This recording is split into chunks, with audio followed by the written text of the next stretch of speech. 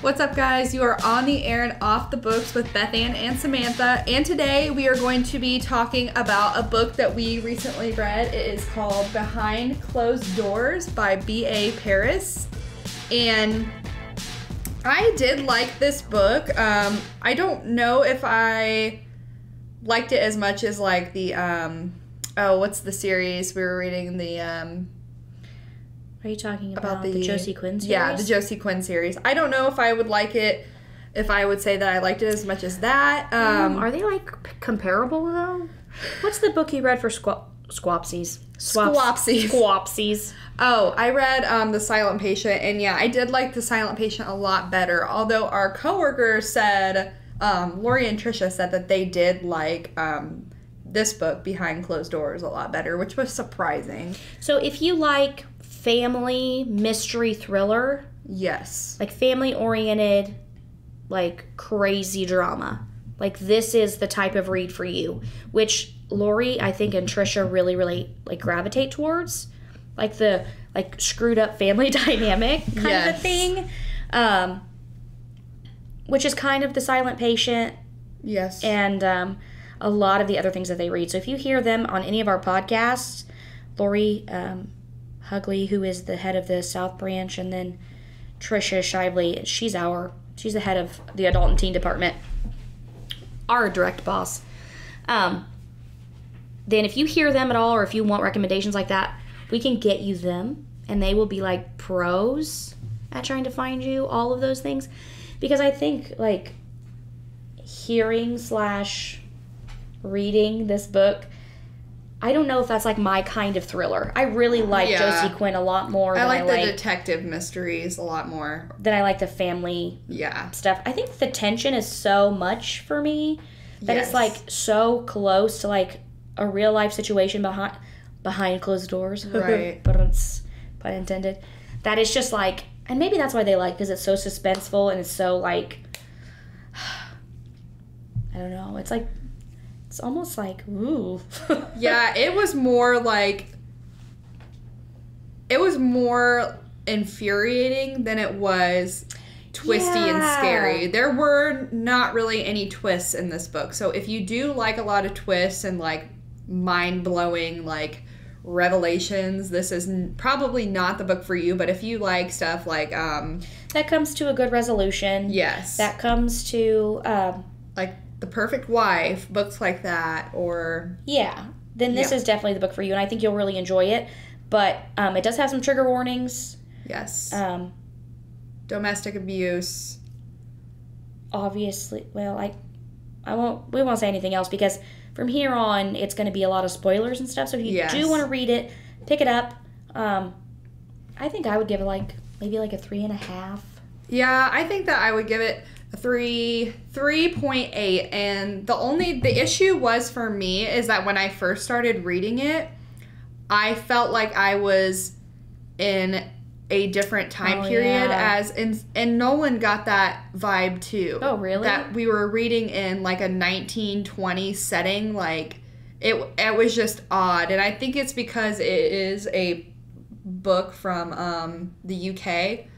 So it is based in the UK, and of course you felt like it was like staged in the 1920s. I didn't get that. Everything was, well, when you read further on, everything's very proper, and they're like having these luncheons. Yeah, and that's true. Like the society is different, and like you feel like you're in a time jump, and you really don't like historical fiction. Right. Yeah, and that's how it felt to me a little bit. But I'm going to just read you the description of this book.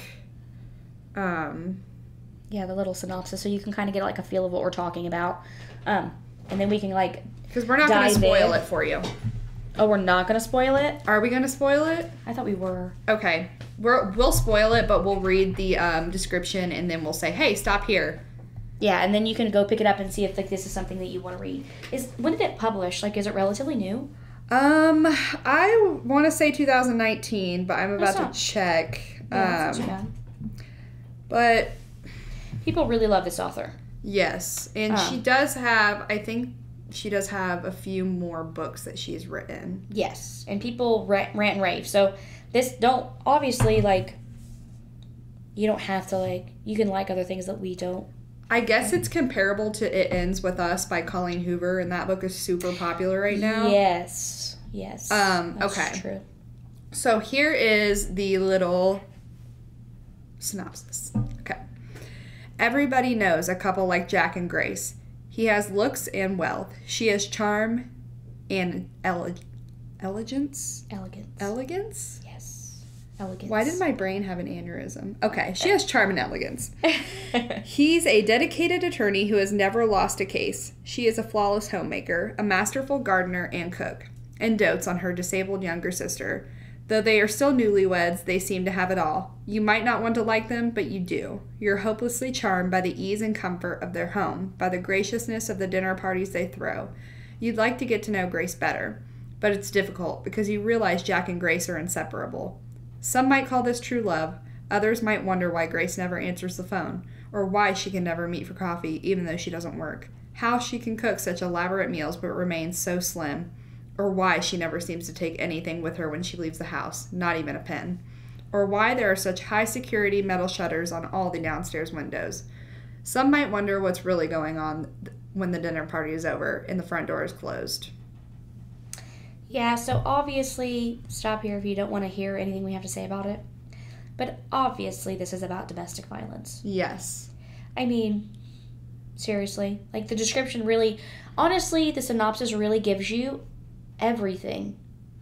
Like, beyond that, it's just details. Right. Does that make sense? Like, this is your skeleton. Yes, and the synopsis is very straightforward to how the book goes. Yeah, exactly. I mean, there's really no deviation. I mean, obviously, it's like your stereotypical, like, situation where this girl finds this guy that's too good to be true. Yeah. And then she, gets to know him, and then immediately he wants to be married. Yes, and this girl was definitely, I think she was definitely blinded by love, because as I was reading, I was reading and I would go over and be like, I can't believe that this guy is doing this right now. Or like he would throw up a lot of red flags for her in the beginning. Super but she red was flags. She needed someone so bad that she like forced herself to believe that what he was saying wasn't sketch. Yeah. And what he was doing and not allowing her to do. And, like, it was like he had his hand on the back of her neck. The entire time. Yeah.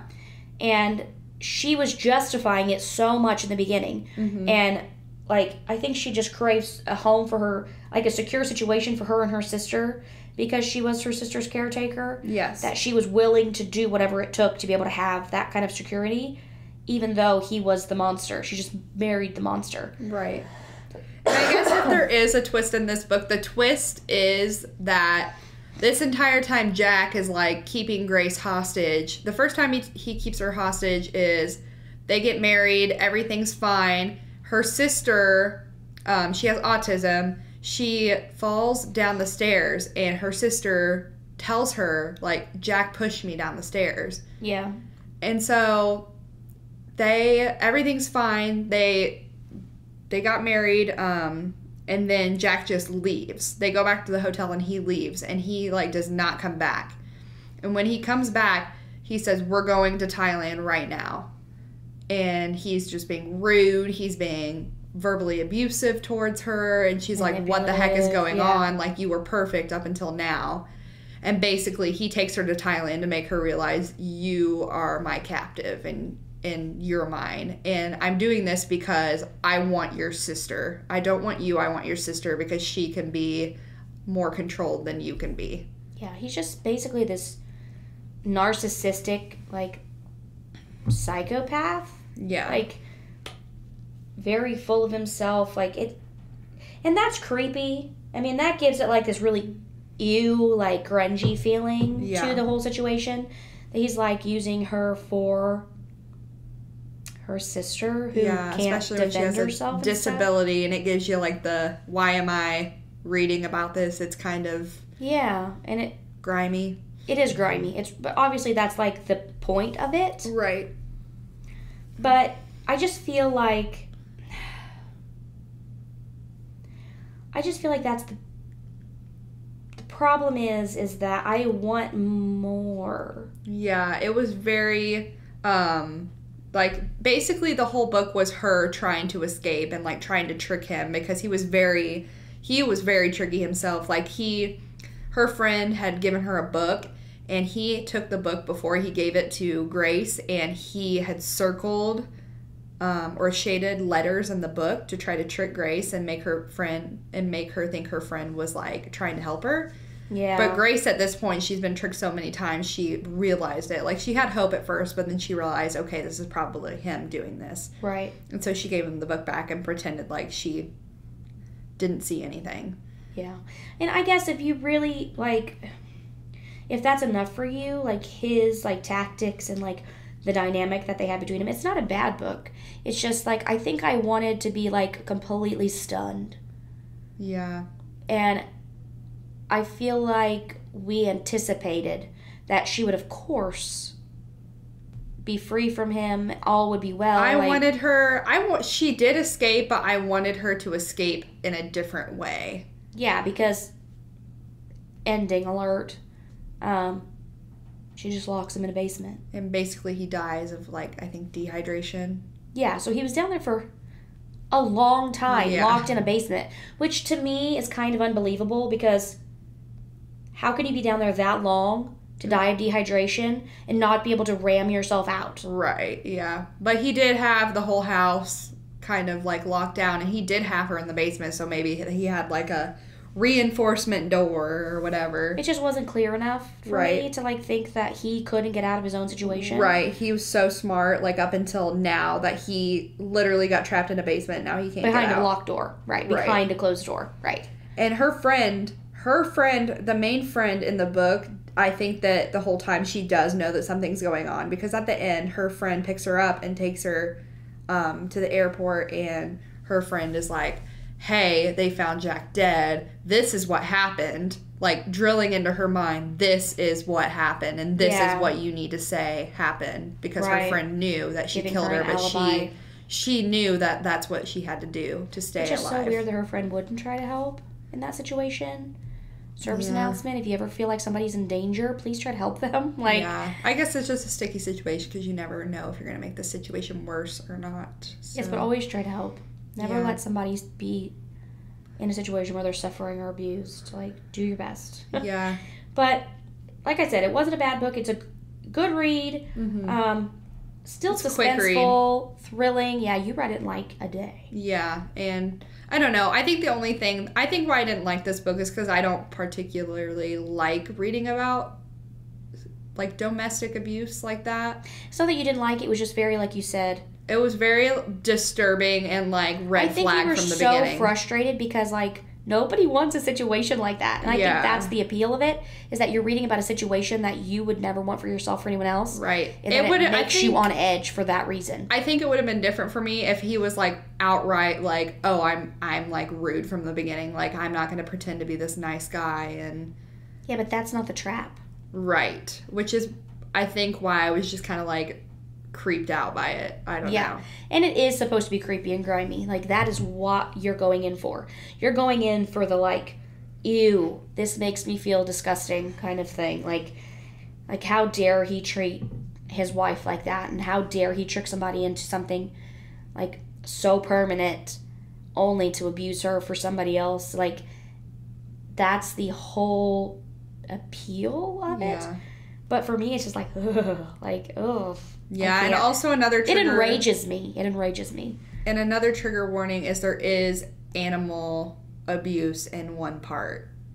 So if you don't want to read about that, which that part was sad, but if you don't want to read about that, don't pick up the book because you'll be Because I know a lot of people are really extra sensitive about animals. Yeah. Like, you can kill people all day, but, like, if you touch that dog, yeah, I'm never reading you again. So if you don't want to read about that, well, obviously nobody wants to read about that, but if that's gonna ruin your life for you, then probably do not read this book. But otherwise, if you really love thrillers, you're really into, like, the family thriller, crazy husband, crazy boyfriend, crazy girlfriend dynamic, this would be a good book. Yeah. Hostage situation, kind of a thing, then definitely pick it up. Trisha and Lori really, really loved it. So I feel like if you pick this podcast up to listen to it, because you wanted to hear our opinion. I think you should go based on their opinion of it. It's not that we didn't like it, we wouldn't recommend it, because I would recommend this to people. Yes. But for myself, it's not a category that I would like to read more of. But I think that if you're picking this up because you really like that line, definitely read it. Yes, and we do have this at the library on audiobook and in physical copy. Yes. I do not believe that it is on Overdrive or Hoopla, so. It is on Overdrive. It is on Overdrive? Because that's where I got it. Okay, so it is on Overdrive, so if you like to read ebooks or you like to listen, this is available for you. Yeah, so if you guys have any questions or if you've read this book. Yeah, tell us your thoughts about it. That'd be interesting because maybe it'll change our mind. Yes, and you guys should definitely tune in next week. We're going to be talking about our beloved series, second book of the Inheritance Games, Hawthorne Legacy. I really, really, really love that book. Bethann is almost done with it. 50%. Yes. She is on a roll. I am with this, which is really... I read 97 books last year. Yeah. It's crazy. Which, absolutely, you would never guess. No. That I would have guessed 97. like maybe 20. Yeah. Just the podcast. Because I'm so slow. But honestly, I was so shocked when I tallied it all up because I like to keep stats. And yeah, this year I'm hoping to beat that. Yes. And then your goal is what? My goal is around 160 books. I think you're going to like double that easy. I hope so, but we'll see. You read so much more than I do because you're so quick at it. I found my book genre that I really love right now, so I'm going to try. But you guys should also definitely come upstairs and check out our displays. I just did a TikTok display, so all of you Book Talk lovers that are on Book Talk and buy all their books because of Book Talk, just like I do, come check out the display. And I think Brittany has a display up right now, YA display. So you guys need to come check those out. Yeah, absolutely. And talk to us for book suggestions. We'll suggest books to you all day. Or if we can't have a suggestion, we have somebody who will. Yes. And we also have a feature on our library page. It's like a personalized book suggestion. You can fill it out and we can give you some book suggestions.